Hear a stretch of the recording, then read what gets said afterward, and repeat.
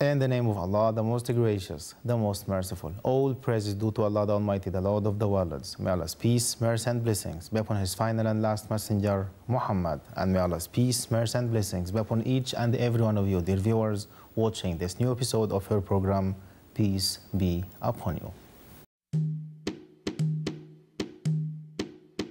Assalamualaikum wa alaikum salam.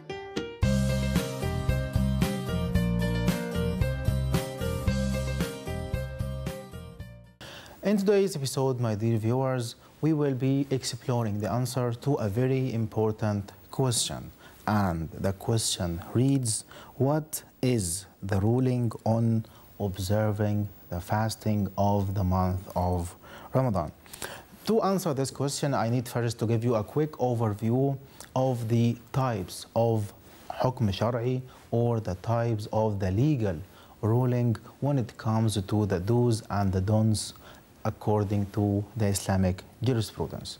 According to the majority of the scholars of Usul al-Fiqh, or the scholars of the principles of the Islamic jurisprudence, there are 5 types of the legal ruling when it comes to the do's and the don'ts in the Islamic jurisprudence.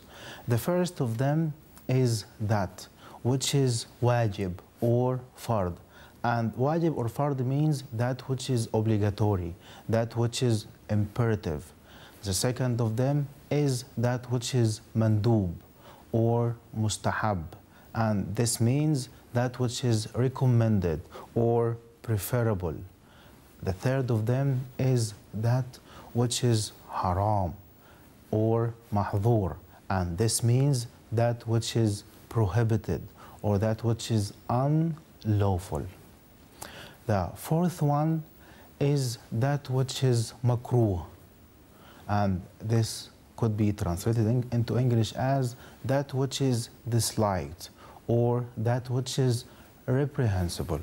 And the fifth one here is that which is mubah, and mubah means permissible.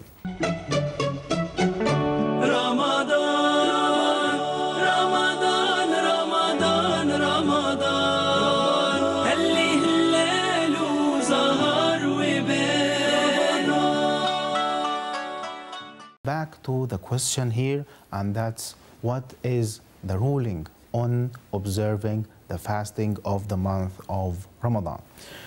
So to answer this question in light of this very brief introduction about the legal ruling in or under the Islamic jurisprudence, as a matter of fact, observing the fasting of the month of Ramadan is obligatory. It is wajib or fard, as proved by the Noble Quran, the authentic Sunnah of the Prophet ﷺ, and the consensus of the Muslim scholars.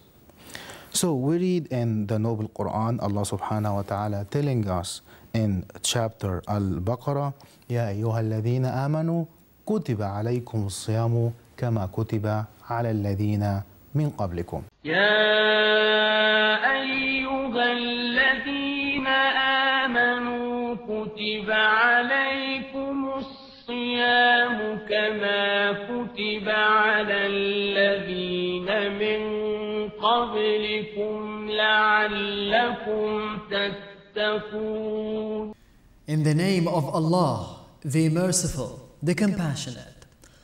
O you who believe, fasting is ordained for you as it was ordained for those before you, that you may be pious. Here we read in the verse kutiba, or prescribed, and kutiba here means furida, i.e.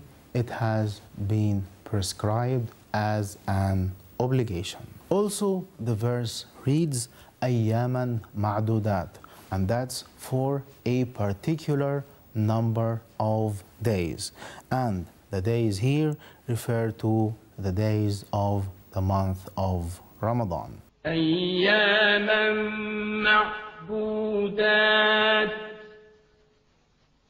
فمن كان منكم مريضا أو على سفر فعدة من أيام أخر.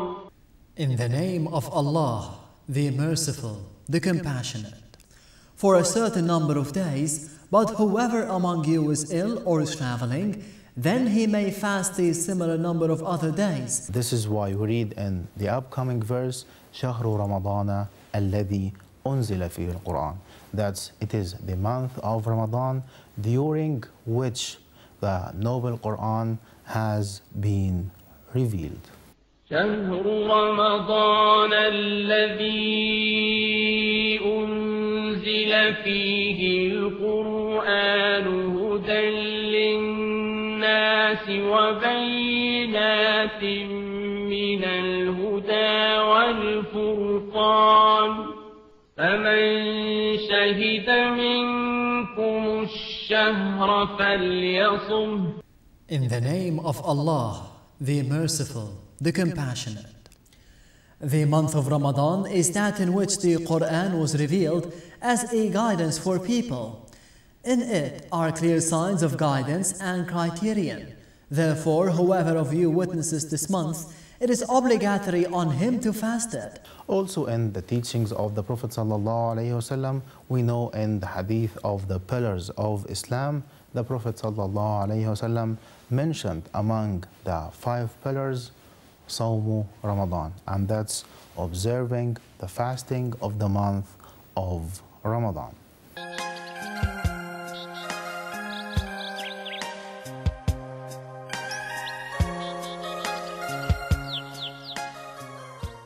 Additionally, my dear viewers, all the Muslim scholars, including the 4 Imams, that's Imam Abu Hanifa and Imam Malik and Imam Shafi'i and Imam Ahmad ibn Hanbal, all of them unanimously are in agreement that the fasting of the month of Ramadan is obligatory on every Muslim, man and woman, who is baligh. And baligh here means who reached or who attained the age of puberty and discretion. And aqil. Aqil means to be of a sound mind, and who is free from anything that would not allow them to fast. Like, for instance, if a woman is experiencing the post-delivery bleeding. And also for him or her to be muqim. Muqim here means to be residing in their permanent place. And for them to be qadirun ala sawm, i.e. able to observe the fasting. And the ability here indicates both the physical ability and the mental one.